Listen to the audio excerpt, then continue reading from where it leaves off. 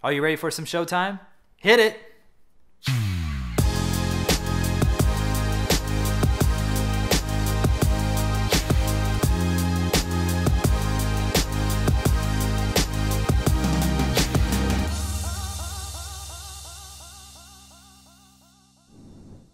Elgin, Wilt, West, Magic, Kareem, Kobe, Shaq, Worthy, Hearns, James?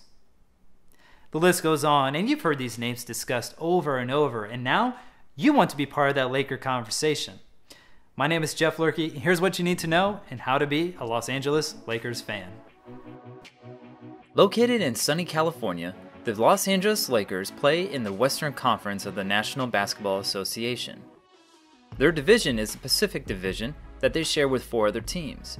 Their colors are purple and gold. The Lakers' accolades are incredible. 16 championships, which is second in the history of the league, 31 conference titles, 23 divisional titles with 11 retired jerseys, and 21 members in the NBA Hall of Fame. Are you kidding me?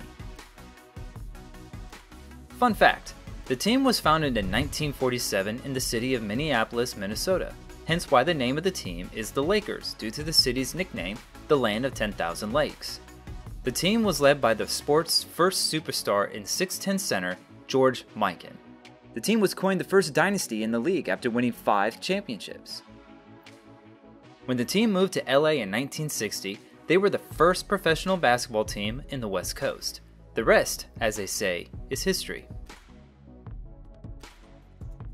Ready to learn some of those names I said earlier? Here's my starting 5 of the Laker legends and who you'll need to be acquainted with in being a Laker fan. At point guard, I got Earvin Magic Johnson. The 80s were spoiled to have this guy put on a show with his incredible scoring and passing capabilities, hence where the term Showtime came from. 5-time NBA champion, 3-time NBA Finals MVP, and 4-time NBA assist leader helped Magic to become the NBA's all-time leader in averaging assists per game with 11.2. To say the least, he's arguably the best point guard to ever play the position. It's no question that he's in the Hall of Fame. Ever wondered who was dribbling in the NBA logo? It's this guy, shooting guard Jerry West. Mr. Clutch, West was drafted to the franchise the same year that they moved to LA in 1960. The 6'2" product from West Virginia went on to become a 14-time NBA All-Star, an NBA champ in 1972, and won an NBA Finals MVP award, even when the team didn't win the title. He finished his career with an overall scoring average of 27 points. Guys, this was even before the three-point arc was introduced. Hall of Fame class of 1979.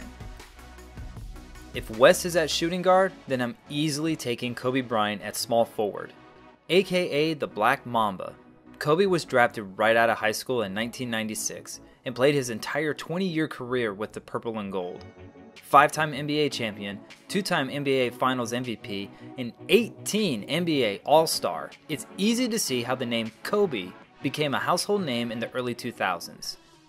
It's a matter of time before this guy gets inducted into the Hall of Fame, especially when he's number 3 on the list of all-time career scoring leaders. At power forward, I got my man James Worthy, or Big Game James. Remember what I said about Magic being an all-time great assist leader? Well, Worthy was his teammate and helped electrify Showtime. Drafted number 1 overall in 1982, the North Carolina native helped the Lakers become a dynasty in the 80s, being a 3-time NBA champion, NBA Finals MVP in '88, and 7-time NBA All-Star. His number retired, and in 2003, a well-deserved spot in the Hall of Fame. The Lakers have been blessed with legendary big men to play the center position in their storied history. However, one guy dwarfs them all, and that's Kareem Abdul-Jabbar. Standing tall at 7'2", the UCLA Bruin was traded from the Milwaukee Bucks to the Lakers in 1975. Kareem went on to play 14 seasons with the franchise and became a 3-time NBA MVP, a 5-time NBA champion, and was a 14-time NBA All-Star as a Laker. He still holds the record as being the all-time career scoring leader with 38,387 points. It's a no-brainer that he's in the Hall of Fame. And that's your all-time Laker starting 5. Knowing just one of those players will get you on the right track to Laker fandom. Now that we got the names cleared up, do you remember hearing sayings like the Memorial Day Massacre or Fisher's 0.4? Well, what's that, you ask? It's what I like to call snapshots. Snapshots are memorable moments in sports that are summarized by catchy phrases to easily commemorate the play at hand. Every sports team has them, so which one should you know as a Laker fan? There's a lot actually, but in today's lesson we'll focus on 33 straight. During the 1971-72 season, the Lakers won 33 straight regular season games, an NBA record that still stands today and will arguably never be broken. That same season, the Lakers blew past the postseason, winning their first NBA championship in Los Angeles, and its first for the franchise since 1954 when they were back in Minneapolis. It was also Jerry West's only NBA title. Truly a remarkable feat. Greatness always gets a target on your back, and the Lakers were no exception. However, the one team LA wanted to beat every time they faced them, especially in the finals, were their rivals, the Boston Celtics. Also known as the best rivalry in the NBA, both teams set a record in meeting in the NBA Finals for 12 times, starting with their first back in 1959, where the Minneapolis Lakers were swept 0-4. Boston has the upper hand in the rivalry, which is 9-3, having won the first 8 throughout the 60s. It wasn't until the 1985 Finals where Magic and Showtime finally beat them, ironically on Boston's home court in Game 6. The rivalry spanned over decades of East versus West, with legendary player matchups. The 60s saw Bill Russell versus Jerry West, the 80s had Larry Bird versus Magic Johnson, and Kobe Bryant versus Paul Pierce in the 2000s. Remember how I said the Lakers had the second most NBA titles? Well, the Celtics have one more, 17 total. Isn't that just peachy?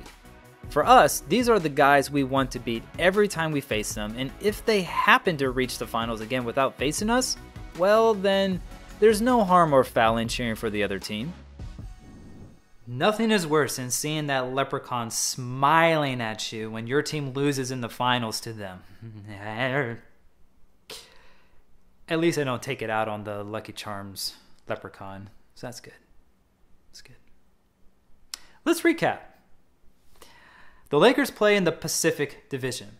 They have an arsenal of trophies, littered with NBA all-time greats that crowd the Hall of Fame. And you dislike the Boston Celtics. Why would you not be a Laker fan? So wear the purple and gold proudly when you go to the game, and take it all in. The championship banners, the courtside celebrities, the Laker girls, because you in Tinseltown, baby. Nothing better than Showtime.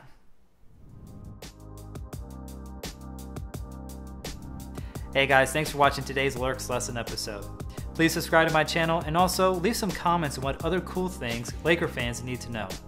While you're at it, leave some suggestions of what other fan bases I need to showcase next. Alright, we'll see you guys next time.